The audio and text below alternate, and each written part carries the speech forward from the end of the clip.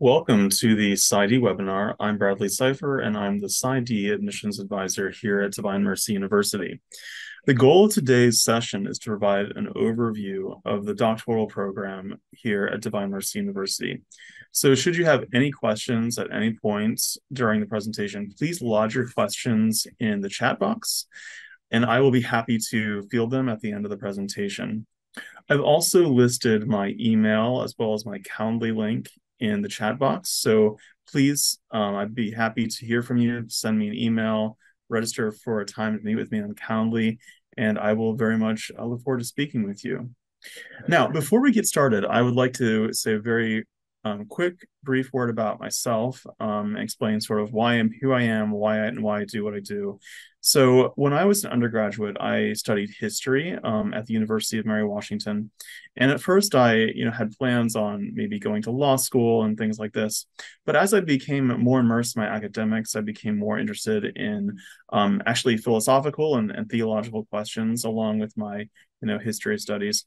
And after graduation, I was a teacher for a few years. I taught history, I taught Latin, I taught English, among other things, at a Catholic school. And so that was enjoyable, but I enjoyed teaching, but I wanted to teach at a higher level. And so I decided to go to graduate school, and I went to grad school in theology. And I got degrees from Christendom College and Dominican House of Studies before going to Ave Maria University for my PhD in theology. And while I was, sort of immersed in my studies, I became increasingly interested with mental health because, of issues that were going on in my own life and in the lives of others that I loved, my friends and family. I saw that human flourishing concerned not just knowing what reality was and through the lens of philosophy and sacred theology, but also honoring the subjective nature of the human person. And so during my course of studies, when I was writing my dissertation, I decided to write about addiction. And so this was one of these integrative projects where I used the insights of philosophy, theology, and psychology. And this was one of these projects that's very divine mercy, as it were, as our school is very much committed to the integrative project between these three disciplines. And so as I learned more about divine mercy, I wanted to become a part of it. And so when the chance to come here and work emerged, I seized it, and here I am before you today. As my passion is to get people like you into their dream career, into the mental health profession, as specifically as clinical psychologists, as I care very deeply about the mental health of our worlds and the role that faith plays in helping direct the psychological disciplines. Okay, so that's a little bit about me in a nutshell. So without further ado, let's hop into the webinar for today, where we're talking about the PsyD program at DMU. So Divine Mercy University is a Catholic graduate school of psychology. It was founded in 1999. At that point in time, we were known as the Institute of the Psychological Sciences. We expanded, since our founding. We included a counseling program at the master's level, as well as a psychology program also at the master's level, and a program in spiritual direction. So we changed our name from Institute of the Psychological Sciences to Divine Mercy University to facilitate this growth, and that occurred in 2016. Okay, so in other words, we're one major university, we're one school, Divine Mercy University, but we have, I should say we were one university with two schools. So we have a School of Counseling, which offers, a master's program, which is mostly online. There are episodic residency requirements for our counseling students, so they come to campus from time to time. The Institute of the Psychological Sciences, we retained that name for our psychology programs, specifically for the doctoral program, which is residential on campus. And then we have a master's program that's entirely online. It's non-clinical, it's an entirely non-residential online program. So our university's mission is to provide students with an effective academic and educational environment that supports the integration of the psychological sciences and a Catholic Christian understanding of the person through teaching and learning both knowledge and critical skills. Also, to assist students intellectually and professionally as they prepare themselves to respond to their vocation, as mental health professionals. We are located outside of the Washington, D.C. area in the suburbs of Northern Virginia. So this is truly a wonderful area to live, to work, and to study. You have easy access to the city to enjoy all of the artistic and cultural opportunities that come with being near a major metropolitan area, while also having easy access to a lot of beauty, a lot of natural beauty to the west part of Virginia, where the Appalachian Trail, for example, runs down the western part of the state. Or if you enjoy hiking, canoeing, camping, all of that is also on access. So this is just a rich and wonderful area to go to graduate school. So we have a series of institutional accreditation, of which we are quite proud. So we are institutionally accredited by SACS, the Southern Association of Colleges and Schools. SACS is recognized as an accreditation agency by the Department of Education, and Divine Mercy has voluntarily participated in this accreditation process. We met or exceeded all of the standards in thoroughgoing evaluation. Also, we've been approved to participate by SCHEV, the State Council of Higher Education in Virginia, and the PsyD program has been recognized since 2006 as a National Research Designation Program by the Association of State and Provisional Psychology Boards. And probably most notably of all is that we are accredited by the APA, the American Psychological Association, since 2016. And finally, Divine Mercy has been approved to participate in the National Council for State Authorization Reciprocity Agreement. So as you can see, we have basically every accreditation relevant to our line of work. Now, when it comes to distinguishing clinical psychology from, say, getting a master's in counseling, for example, both types of clinicians, both at the master's and at the doctoral level, do wonderful work in terms of the clinical practice as a psychotherapist. But one key differentiating factor, among a few others, when it comes to becoming a clinical psychologist at the doctoral level, is the focus on testing. So the psychological assessments that come with getting a doctorate are very much part and parcel to our curriculum in the PsyD program at Divine Mercy. So you're going to get very well educated in the entire battery of psychological assessment, from IQ testing or cognitive testing to all the hosts of personality assessments, including the Rorschach test, the MMPI, Big Five, among others. Okay, so that's sort of, you might say, the bread and butter of clinical psychology that you will encounter here at Divine Mercy. The doctoral program is a 5-year program. It includes 122 credit hours, all told. It does also include a master's degree in passing en route to the doctorate degree. So in other words, after the first 2 years of successful coursework, you will be awarded a MPsy degree. That MPsy is not in itself a standalone degree to be a clinician, okay? So God forbid if you got into the program and you needed to leave after the master's, that would not, in fact, prepare you to become a clinician of any kind, because it's really meant to be part of the PsyD, and it's really kind of a you might say, again, like a degree in passing en route to getting to the terminal doctorate. Now, I want to say a bit specifically about the curriculum itself in the doctoral program.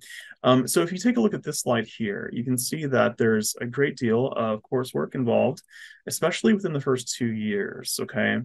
The first 2 years, I like to draw the analogy to medical school because there's so much similarity. For example, see how the coursework starts out rather dense, right? And there's lots of coursework. Then as you move through it, you can see how it diminishes somewhat, right? So the idea is that when you come here, there's lots of psychology knowledge that you sort of imbibe and kind of get under your belt, as it were.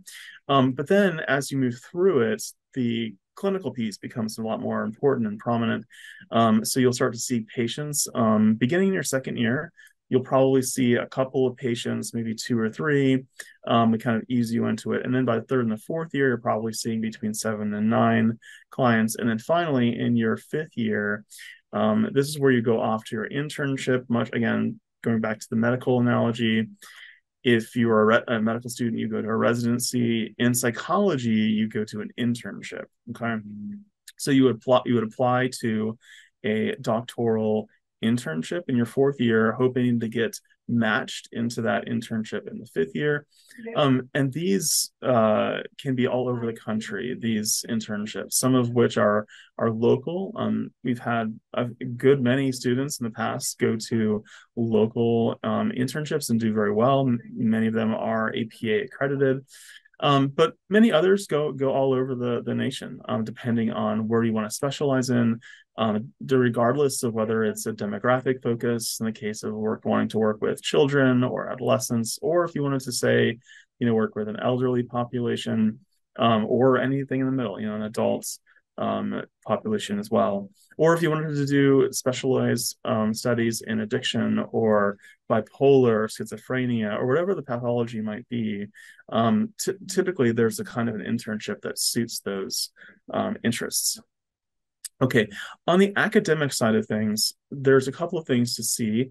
The first is that this is a full year long doctoral program, okay? You're going to be engaged in studies all year long, including in the summer. As you can see, there are certainly summer courses in which you will become engaged with, as well as clinical duties that are ongoing during the summer months, okay? Typically, students will pitch their dissertation proposal in the second year. So the goal is by the end of the second year that you submitted your proposal and it's been accepted by the faculty. And then another major milestone to point out is in the third year. So the idea here is that you take your comprehensive exams in the summer of year 3, and God willing, you pass that, and then provided that you've also passed the dissertation proposal, you're officially a candidate in psychology here at Divine Mercy University, a PsyD candidate. Okay, I think we've said all that needs to be said with the curriculum. So, if you have any questions about that, feel free to lodge a question in the chat box, and I would be happy to talk about it later. Okay, a couple of questions of discernment. Is this right for you? Do you have a calling to become a clinical psychologist? So do you want to help people flourish? Are you interested in the science behind human psychology? Do you want to become an instrument of healing through the psychological sciences? Are you interested in performing a psychological assessment or test to diagnose your clients and create a treatment plan? Are you looking to start a career as a licensed mental health professional and specifically as a clinical psychologist? And then finally, do you have the ability and desire to work with all types of clients, from more acute care to more challenging long-term client cases? Okay, so we have a series of goals in our program that we do aim to inculcate in all of our students by the time that they graduate. And these are as follows. So foundations in psychological science and research, integrity and practice, assessment and diagnosis, therapeutic intervention, professional roles, and then clinical practice from a Catholic and integrative perspective. So I'm going to talk about all of these in a little bit more detail. You might notice how the first several of them are quite common for a lot of PsyD programs that are also APA accredited. The last, though, is quite peculiar to us, right? We're Catholic and we're very proud of that. We integrate theology and philosophy into not just the courses that are specifically integrative studies courses, but also throughout the psychology curriculum. The questions of life's meaning and the bearing that has on clinical practice is the very essence of what we do here at Divine Mercy University. So I'm going to talk about each of these in turn. The first, foundations in psychological science and research. Graduates will attain foundational psychological science knowledge of biological, cognitive, affective, social, and developmental aspects of the human person, as well as history and systems of psychology, psychological measurement, research design, and statistical method. Graduates have the skills necessary to conduct their own psychological research. 2, integrity and practice. Graduates be knowledgeable in the areas of diversity and ethics and display critical thinking, self-aware and reflective practice, and self-care. Graduates will demonstrate responsiveness to supervision, collegiality, and professional comportment in professional practice. 3, assessment and diagnosis. Graduates be able to conduct clinical interviewing, perform intake evaluation, demonstrate knowledge in the administration, scoring, and interpretation of psychological assessment, integrate multiple sources of test data and clinical interview information into written report, diagnose, and develop a treatment plan. 4, therapeutic intervention. Graduates be able to demonstrate case conceptualization, treatment planning, building, maintaining a therapeutic relationship, psychotherapy skills, crisis management, urgent special circumstances, and discharge planning. 5, professional roles. Graduates be able to function in a variety of required roles of professional psychologists to include consultant, educator, supervisor, practice manager, and program evaluator. They'll be able to work collaboratively within smart teams and with clients. 6, clinical practice from a Catholic and integrative perspective. Graduates will build a Catholic understanding of human flourishing in an individual person in marriage and family life, and be able to integrate this with psychological sciences in clinical practice. Okay, so as you might imagine, getting your doctorate will avail a great deal of opportunity to you.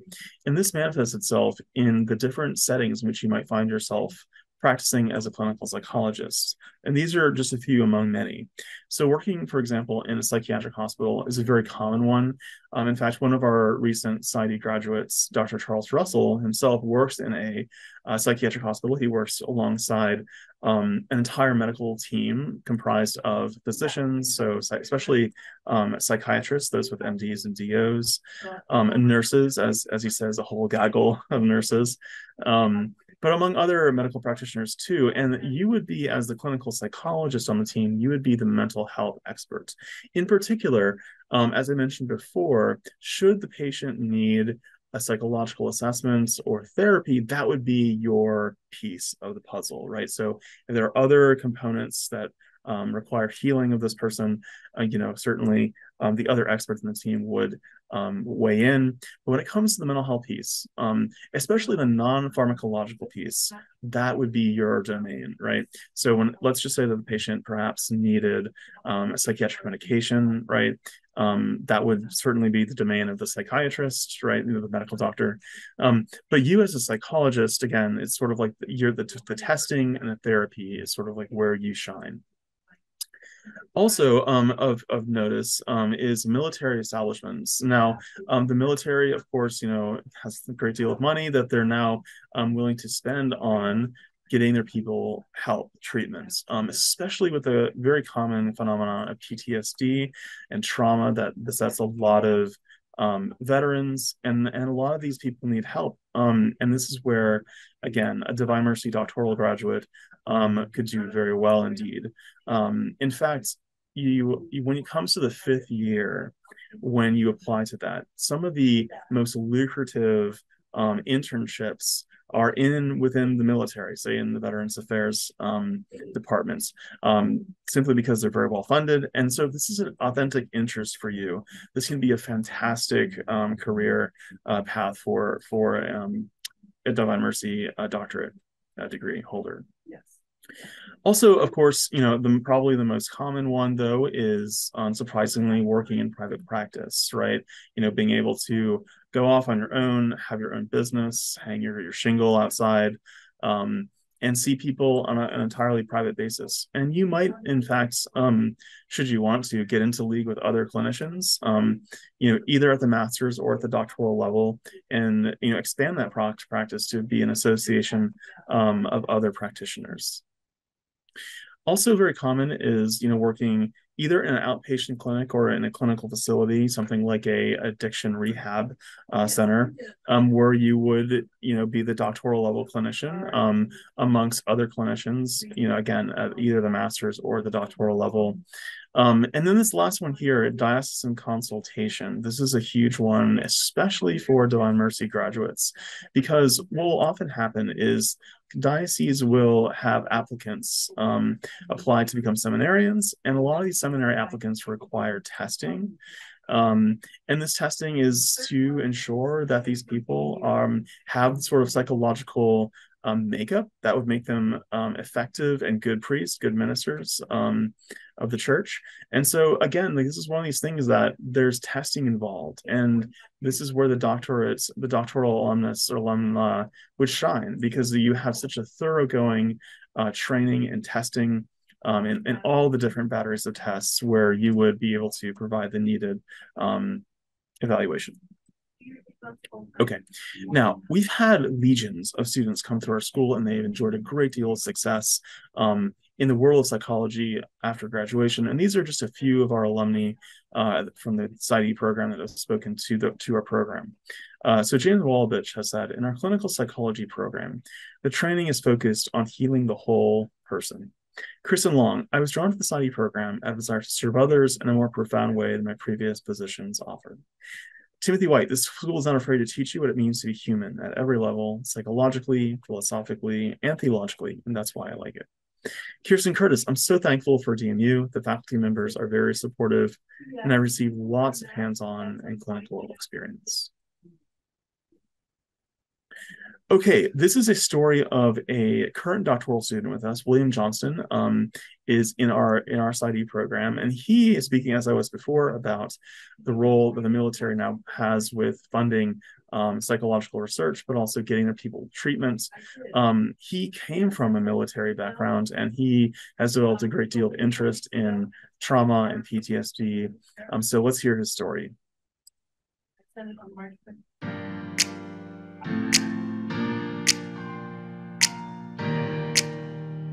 Hi, my name is William Johnston, and I'm a PsyD student at Divine Mercy University, currently approaching the end of my third year in the program. Military service runs in my family, and so both my grandparents served, my parents both served. This door, the PsyD program at Divine Mercy University, opened that opportunity for me to continue to give back, to conduct research, and hopefully implement a more robust program to treat PTSD as it relates to combat veterans. DMU has certainly provided the integration that I've sought in terms of my formation, both the philosophy and theology core, in addition to the psychology curriculum, has provided me growth in terms of my faith and my role as a husband and father, and of course a psychological clinician.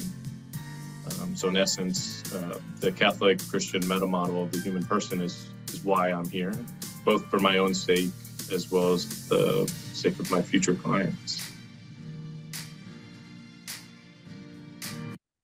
Okay, very good. So we do have another alumna story here. This one was a recently graduated from our PsyD program. So let's hear her story.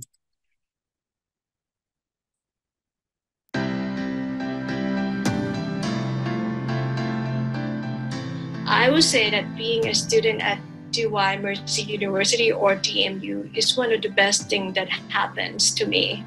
I really appreciate the great support from faculty members and also classmates. I have gained a great deal of knowledge in all aspects of clinical practice, research, and also professional development.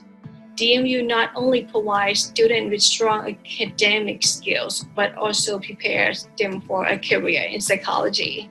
I personally benefit from mentorship with academic advisor and clinical supervisors. As a person, what I most appreciate from DMU is that its mission helps broaden my perspectives in understanding a human person through the lens of Catholicism.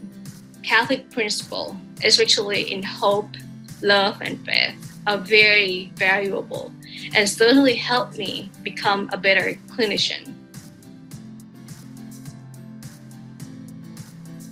Okay, very good. Now, we offer a generalist program in psychology, which means that we don't have a particular focus, say, in one special area of psychology, such as forensics or forensic psychology or educational psychology. Rather, our faculty have an expertise that spans the curriculum of psychology. So you're going to get coursework in all the different fields, from social, personality, adolescent and child psychology, in addition to all of the intense training within a clinical setting. So all the different clinical modalities, from CBT to group therapy and marriage therapy and family therapy, DBT, EFT, internal family systems, the whole shebang, okay?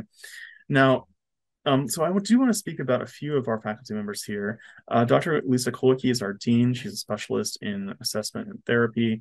Dr. Diane Graves is the assistant program director, and she's a specialist in child and developmental psychology. Dr. Helena Oriana is our director of clinical training. You're bound to run into her, and especially in the second year when you begin your clinical work here on DMU. And the three gentlemen here at the bottom actually were among the founding faculty members from our school dating back to the late 90s. Dr. Scrifani is a specialist in CBT and group therapy, Dr. Nordling in child, marriage, and family. And Dr. Witz's work really hinges at the intersection between theology, Catholic theology, and modern psychology. In fact, Dr. Witz's own story is really part and parcel to the founding of Divine Mercy. In fact, as a young man, Dr. Witz was an atheist, believe it or not. Was he went to University of Michigan and majored in psychology, and then went to graduate school at Stanford. And this whole sort of period of time, he lost his childhood faith. In a way that many academics, that in a way that secularism is sort of has a hegemony within the academy today, he became part of that sort of institutional thinking, you might say. And then when he, graduated with his doctorate, he got a job at New York University back in 1965. And it was there that he met his now wife, Timmy Witz. She was a professor of French at the time. And Timmy was actually, believe it or not, an even bigger atheist than Paul was. And so she was so much of an atheist that she actually got rid of any reference to God in their wedding vows, believe it or not. So they had a very secular beginning of their relationship, but what ended up happening is once Timmy became pregnant with their first child, Dr. Witz, Paul, he had a little bit of a quarter life crisis, you might say, because he thought to himself, well, I mean, what am I going to tell my children about the meaning of life and why we're here? And are we really just sort of an amalgamation of atoms and we just where we live for a while and then we pass out of existence and like that's all there is to it? I have this kind of very materialist atheist kind of picture. So this prompted a search, and he wanted to know what was the meaning of life. And so he ended up reading a great deal. He read G.K. Chesterton and C.S. Lewis, among other Christian and Catholic apologists. And at the end of the search, he came down to 4 different options, as it were. So the first option was basically careerism and a kind of almost like a kind of narcissism, really, self-promotion, self-aggrandizement. As a professor, there, he had plenty of opportunities to do that. To make himself, a big deal in the field. The second option would have been sort of New Agey spirituality and Buddhism, things like that, which, was big at the time in the late 60s, early 70s. The third option was Marxist and leftist politics. So he had been involved in leftist politics from his days at Stanford, and he was in California for, I think, 8 years. And that was sort of his gig for a while. And following the dictates of Marx, the idea that, metaphysics is irrelevant and really philosophy should bring about social change. Okay, so this was very much, something that Dr. Witz was already accustomed to. And then the final possibility was Christianity, Catholicism in particular. And in a final, examination of all these options, Witz saw frankly from the position of reason that it was actually Christianity that made the most sense, despite the cultural narrative to the contrary that was very popular in the academy at the time and still very much is to this day. And so what happened is he converted to Catholicism, as did his wife, and this happened over the course of the 1970s.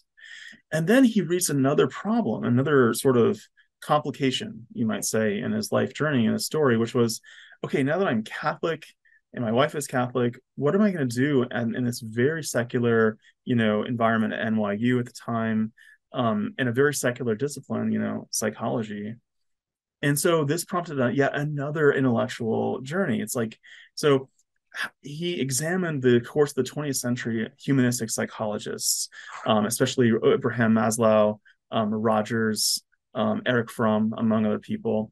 And he saw that a common denominator that, sort of held them all together, as it were, was this concept of self-actualization. The idea that, the human person, the individual self is our own end. And the meaning of life concerns basically fulfilling our own desires, and living a rather self-absorbed existence. And Witz saw that this was rather at odds with the gospel, as Christ describes, because for Christ, it's sort of like for human life, what is the meaning of human life? It's really found in others, and giving yourself to the other. And of course, in God, the love of God and the love of others. And this stands athwart this kind of self-absorbed, narcissistic, self-actualized kind of philosophy of the humanistic psychologists. And so Witz publishes this, what became known as a very seminal work, and it came out in 1977. It's called Psychology as Religion. I highly recommend it to you if you're interested in this. And this caused a huge kind of rippling effect in the psychological community. Many people really, really liked it, and others didn't at all for obvious reasons.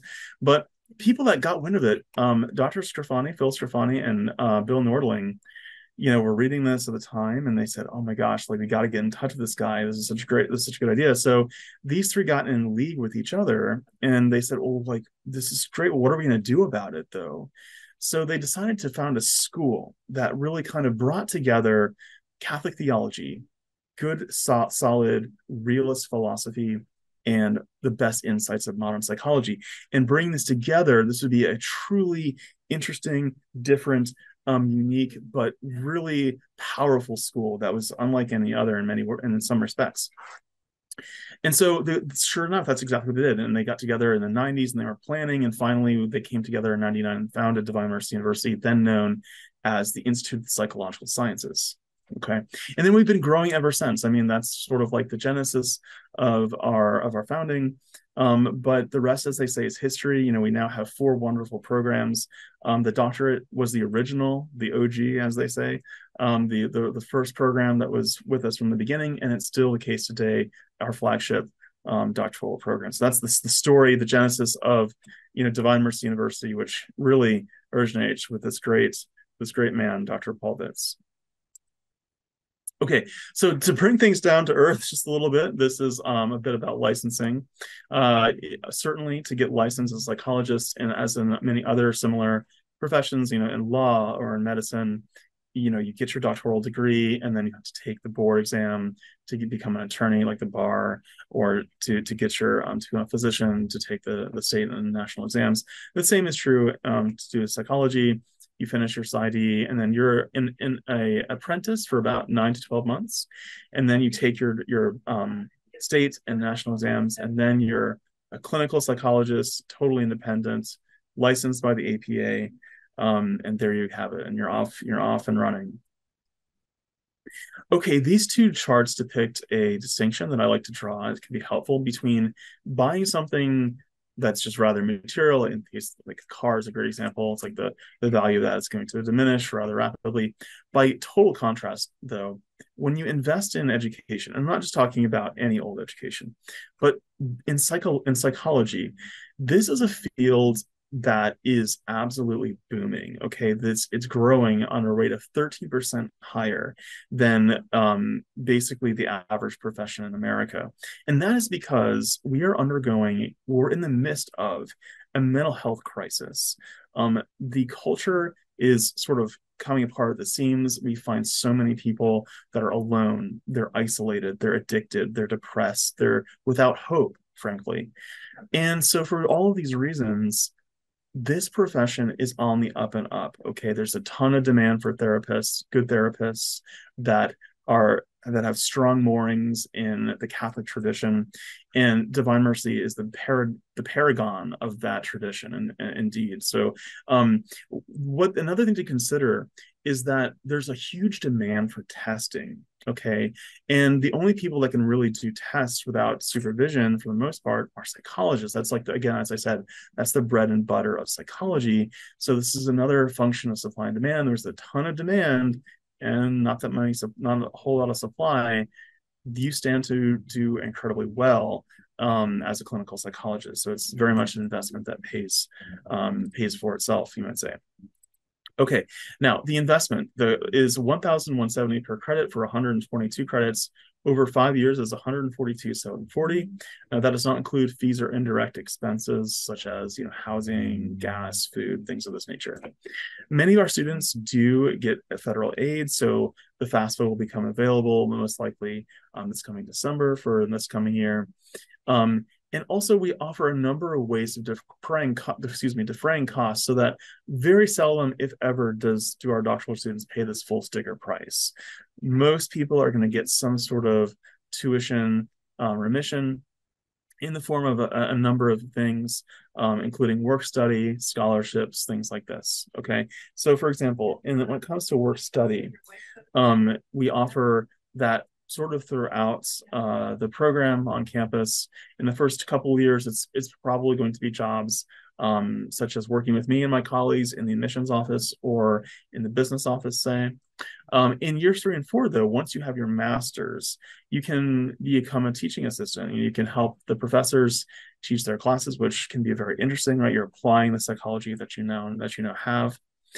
And then we have a whole slew of scholarships to which you could apply, right? This one in particular is apropos to all of you listening now, because we are very early on this is really sort of the first webinar of the admission cycle for 2024-2025. So, provided that you get all of the elements of your application in prior to October 25th is the deadline, which I'll talk about in a minute, you're going to get $3,000 off of your first year's tuition, okay? In addition, all these other scholarships that you see listed here today are those that you would be able to apply to individually. And I certainly encourage you to take a look at our website, divinemercy.edu, and see which ones apply to you, because there are certain things that are irrelevant to some and not to others, for example. We also offer merit scholarships, and these are our sort of like our top biggest money scholarships. They range from half off tuition is our very best one, and they go down to 25% off of tuition. And these are scholarships to which you don't specifically apply, but they're awarded to students based on, well, merit. So the faculty will evaluate all of our applicants in all the respective interviews throughout the coming year, and then they will dole out the top merit scholarships to the most deserving students. So you will only be eligible for consideration for these scholarships if you apply early, though. So our last interview in March is too late. But so that you're interested now, that you're hearing this now, is really going to be helpful, because you're going to be able to get into an earlier interview and be considered for these top merit scholarships. In terms of entrance requirements, so what do you need to have to apply? Okay. All you need is a baccalaureate degree from any regionally accredited institution or school. While it's true that we do prefer that you've studied psychology, and I think that could be very advantageous as you have already a good familiar with the field, in no way is that required. We've received many applicants and students that have matriculated in the past that have had no psychology background whatsoever and have done very, very well. Everything from the hard sciences and mathematics and physics to the arts and the humanities and the social sciences and everything in between. Okay, so we do need a minimum a 3.0 GPA on a 4.0 scale. Now, if you are in the position where your GPA is somewhat less than that, especially if it's like a 2.8, 2.9, don't despair. I would encourage you to, again, reach out to me via email or register a time in Calendly, because it might not necessarily be a deal breaker, provided that you're able to offer, a compelling explanation as to, what happened, why was my GPA as low as it was. We can make exceptions. So if that's you and you're in that boat, let me know, and we'll see how we can help you. Now, in terms of the application process, this is how it works. Okay, so if all this is making sense and you're convinced that this is for you, these are the next steps. The first thing is the online application. Okay, and the online application is, as it suggests, it's you can go to our website and you can find it online. It's a very easy kind of straightforward data entry kind of thing. A lot of it is basic facts about yourself, where you live, your email, your phone, things like this, where you went to school. And then toward the end of the application, it will ask you about who might be be able to recommend you to our program. Okay. And there, all you need to do is put in the person's name, their phone number, and an email, and then you can submit. Notice, however, though, that once you do that, your recommenders will not be contacted. Okay. So you don't need to necessarily get their permission or anything like that. If you don't want to, you can simply put in their data, and then you later can reach out to them and say, hey, I'm applying to Divine Mercy's doctoral program. Would you be able to recommend me? Okay. And then you would send them the link to the online portal for them to submit online. It is an online process. It's not a letter, a recommendation, which, I can explain in more detail should you want to, proceed, and I can explain that later on more.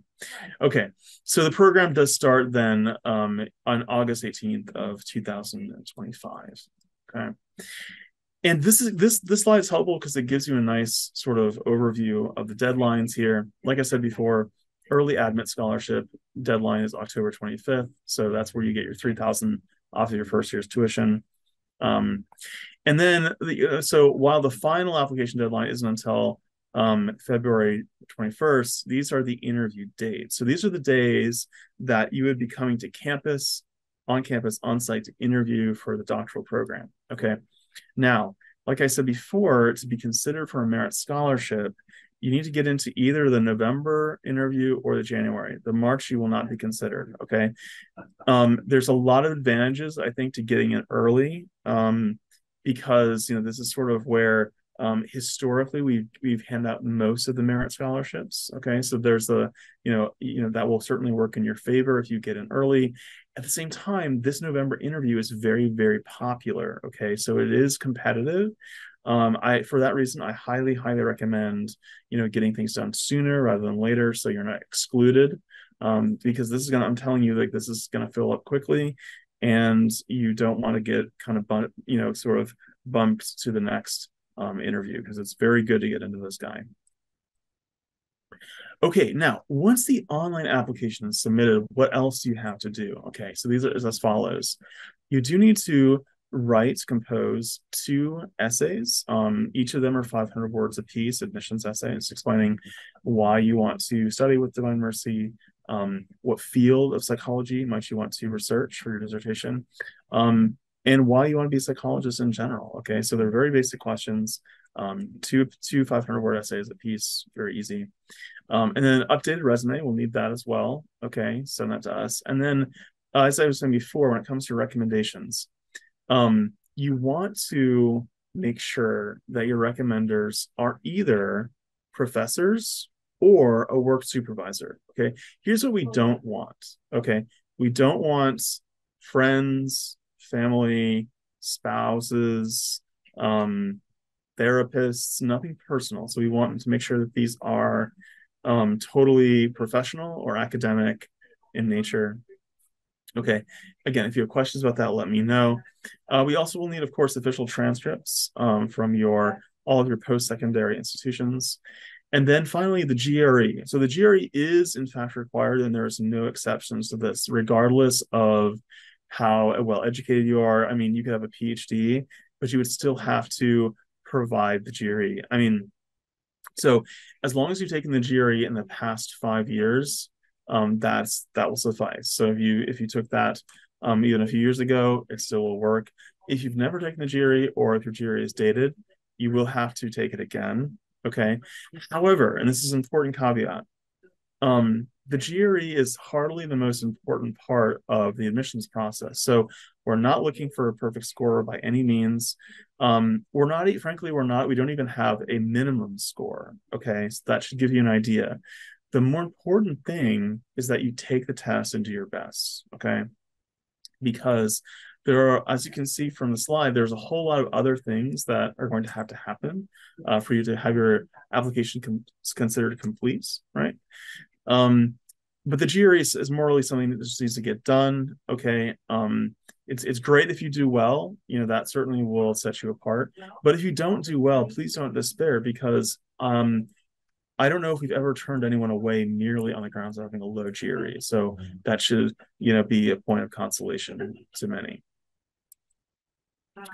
Okay, if you are an international student, please know that especially if your degree program that you degree that you have was not did not have an American GPA attached to it, it will have to get evaluated for an American GPA distillation. So I would go to either west.org or educationalperspectives.org. Okay. And go to the website and then submit your transcript for evaluation into American parlance, and then have that sent to us. Okay. The degree that you had from whatever the foreign country was needs to be the equivalent of American bachelor's degree. Okay. And that too needs to get sent to us. And if it's not in English, it must be translated into English. And of course, this is your responsibility to make sure that happens. And finally, and this is an important point, often misunderstood, which is if you're not a native English speaker, let's just say that you converse mostly in a foreign language, like English is sort of not your primary language, then you will have to take the TOEFL test, okay, to prove that you have a high level of English competency.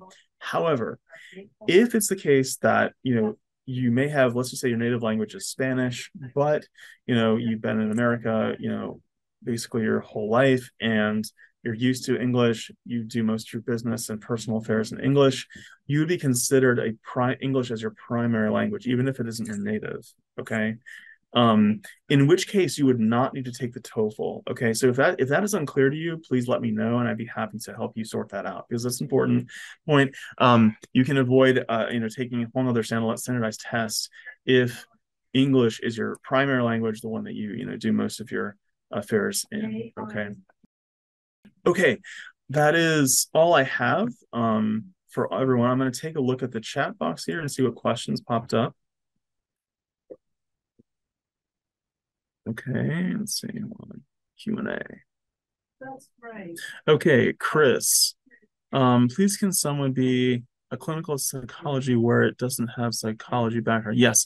So Chris, that's what I was saying earlier in that one slide, right? So even if you don't have a degree in psychology, or any background, you can still apply to our doctoral program. So we've had people from all different walks of life and all different disciplines apply.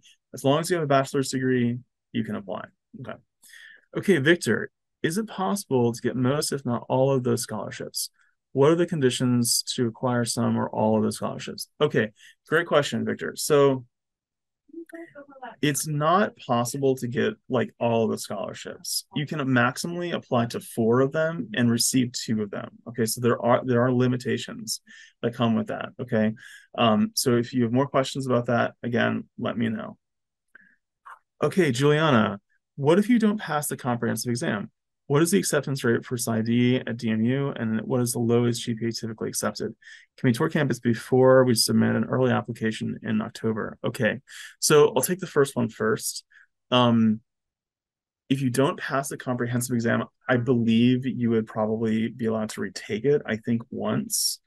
But I mean, that's pretty rare to fail, frankly, at the comprehensive exam, because you're typically so very well prepared by the coursework and by the professors that by the time you get to that, after basically 3 years of coursework, there's a very high likelihood that you're going to pass. If you don't, then there's something awry. But for the most part, people do pass. The acceptance rate for PsyD at DMU, those numbers when it comes to acceptance rate, stuff like that, that's all on our website. If you go to divinemercy.edu and you go to data outcomes, so for PsyD, that's all listed there, and there you'll find all kinds of data from acceptance rate, attrition, retention, graduation rates, things like that. However, when it comes to acceptance, our acceptance is usually somewhere between 30 and 40% on average per year. It depends on the year, but that's usually where it lies. And then, can we tour campus before we submit an early application? The answer to that is maybe. It depends on a lot of factors, scheduling, things like that. But if you're interested in a visit, do let me know, and we might be able to set that up. So, okay, I think that covers it. I think so. Good. Okay, excellent. Everyone, wonderful to have you. Again, let me know if other questions arise. I'd be happy to field them. Send me an email, bcypher@divinemercy.edu, and we can set up a time to meet. And I look forward to talking with all of you. Take care. God bless. Goodbye.